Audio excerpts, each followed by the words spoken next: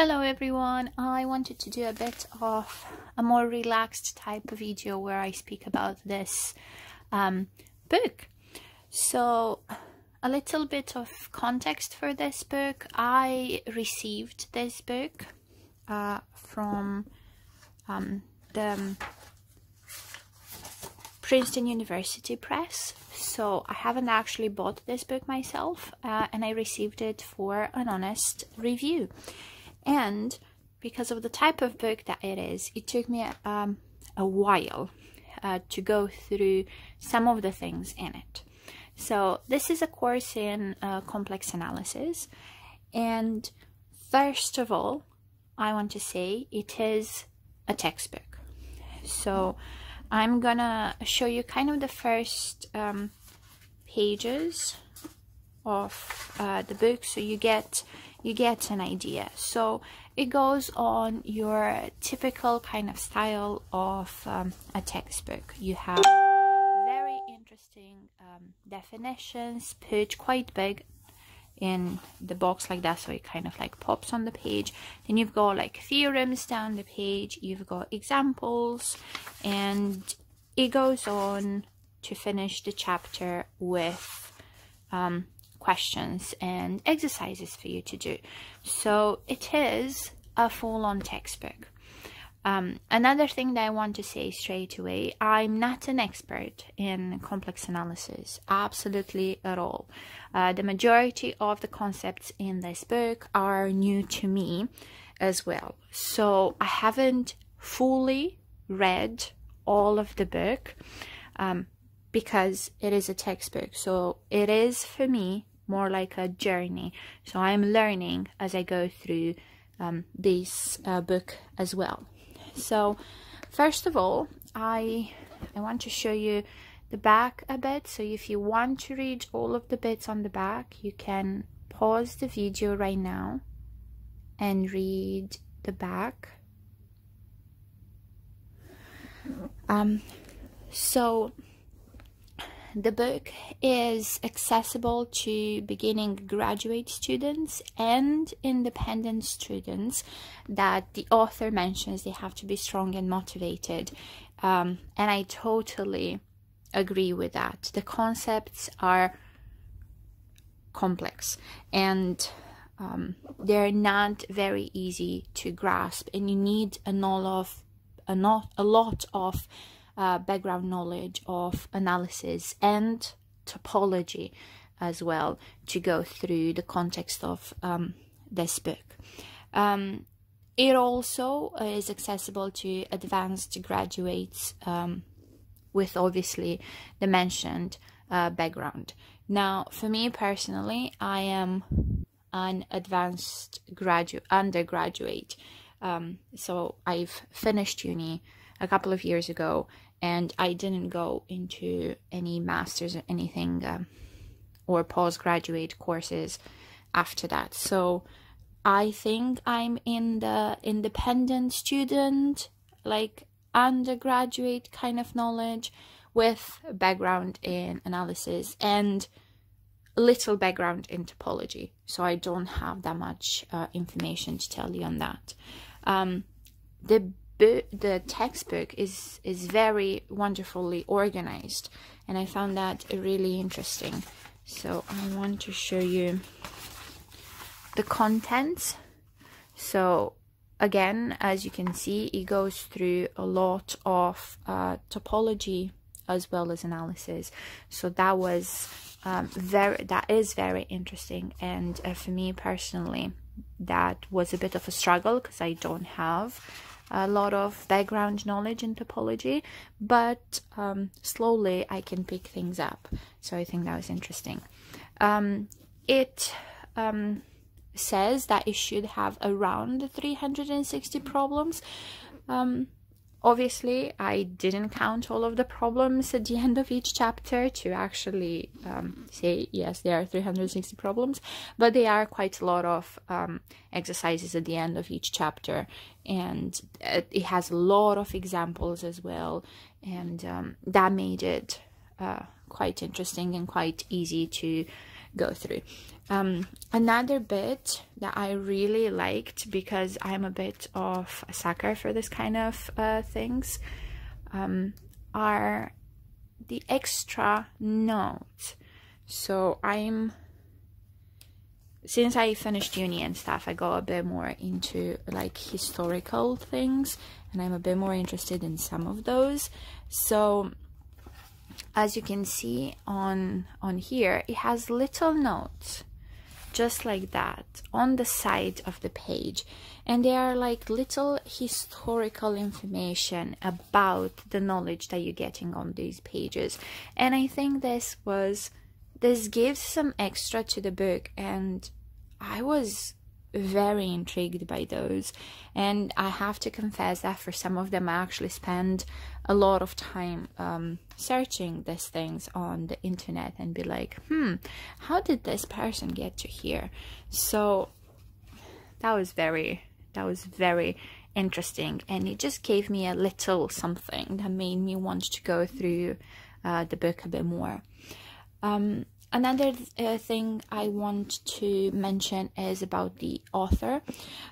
So the author is a professor of mathematics at Queen's College and the Graduate Center of City University of New York. So I think that is very important for you to know. Also, I think he did a wonderful job at explaining in the preface how he organized the book. So for anyone wanting to go through this book, I think that is really important for you to read, because it explains how he organized the chapters, the order in which you should be doing the stuff, and how long approximately it should take.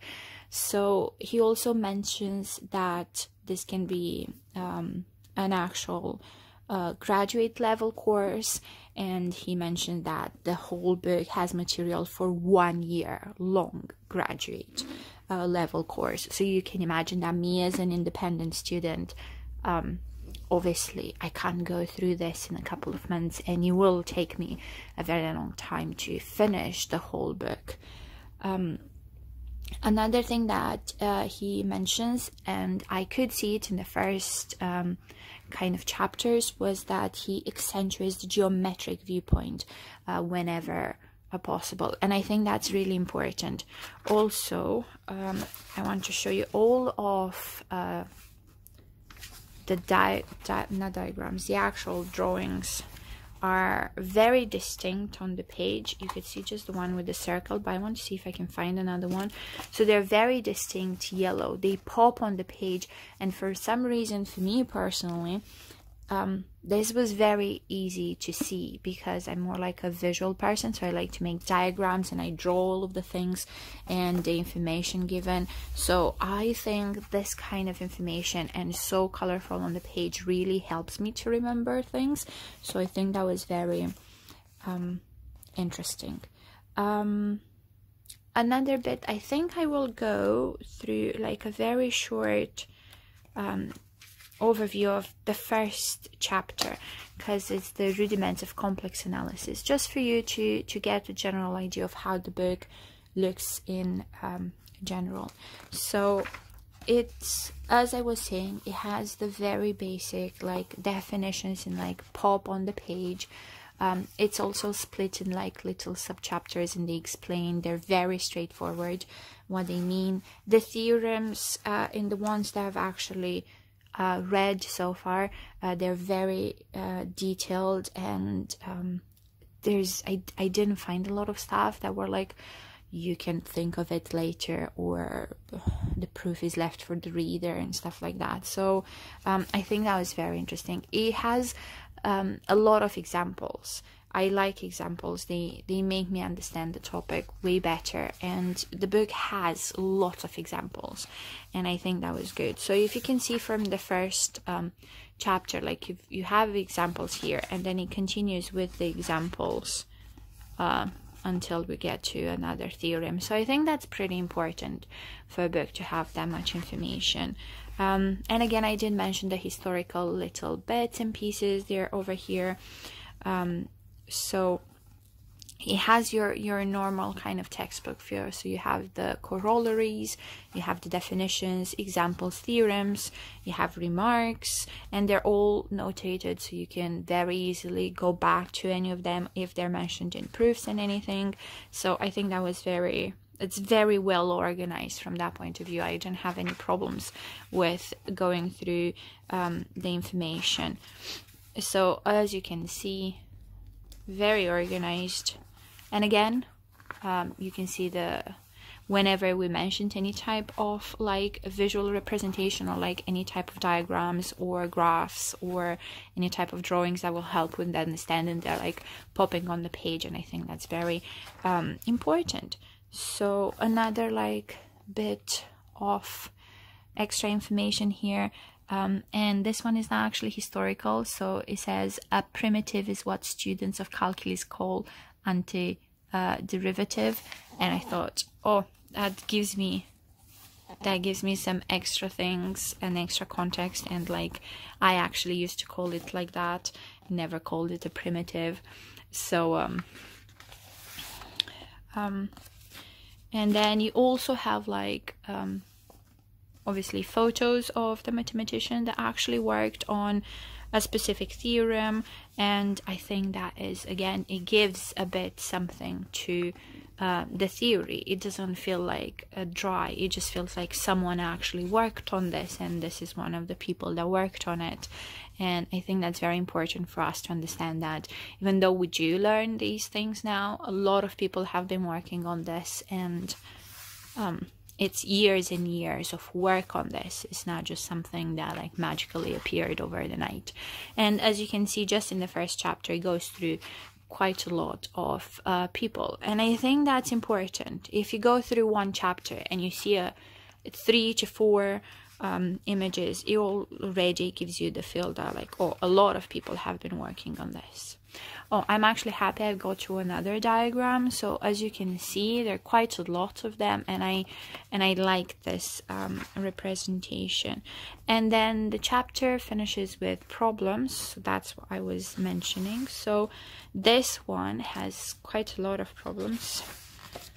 As you can see, it goes up to 37. So you have a lot of things to practice, and that is quite interesting. And then it goes to the second chapter.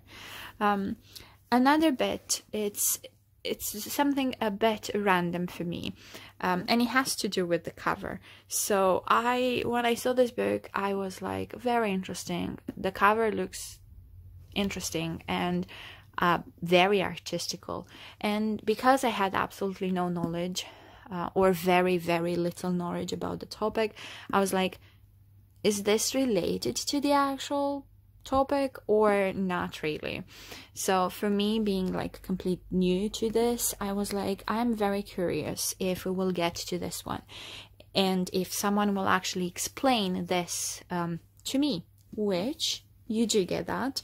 So that I was very excited to see all of this connection. So it's more like at the end of the book, which makes sense. Oh, I've just passed another diagram. I think it's, again, you can see how easy it is for you to see the information. So it is on somewhere at the back over here. I should have made a note of where it is. Perfect. So you actually get explanations about what the art on the cover means. If you are not new to the topic, you maybe could have figured out straight away. For me, it was everything was new, so I really appreciated that at one point in the book we get to actually understand what is on the cover, because I think that's important. If it's something random, it doesn't make sense. For me, it's not that exciting. And then another bit I actually want to read to you, because I think it's very important, and it did make me feel a bit better about going through this very slowly. So it's exactly the first quote that is on the book. So immediately after the title, you got this first quote.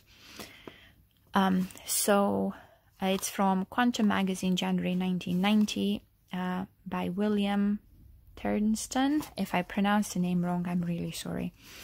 When I was a child, I took pride in how many pages I read in an hour. In college, I learned how foolish that was. When reading mathematics, 10 pages a day can be an extremely fast pace. Even 1 page a day can be quite fast. On the other hand, if you already understand something, you may get more by skimming than by reading every word. You need to be alert and suspicious. You need to question and think about what you're reading in your own way. Don't be afraid to stop in mid-paragraph or mid-sentence when something surprises or puzzles you. Speed isn't the issue. Don't assume something is obvious just because an author treats it that way. What you work out on the side, even though it takes much more time, it will have immensely more value than what you read straight through. So for me, that was something that I had to work on. I didn't fully understand this at the start of my university and school in general. So I was always feeling a bit down whenever I was like, why does it take me so long to go through this, and I don't understand what's happening and things like that. So now when I look at this, sometimes even at the start in the first chapter, I had to stop in the middle of some of the things and be like, I do not remember this information. What does it actually mean? How do I go through this? And I was very confused by some of the things, and slowly, it's slow progress, and I think that's very important for everyone to understand. It's not going really fast, and I haven't finished the book. It will take me a while to finish the book, and I'm happy with that. Sometimes I had time just to read one example, and even that example it took me a while to understand.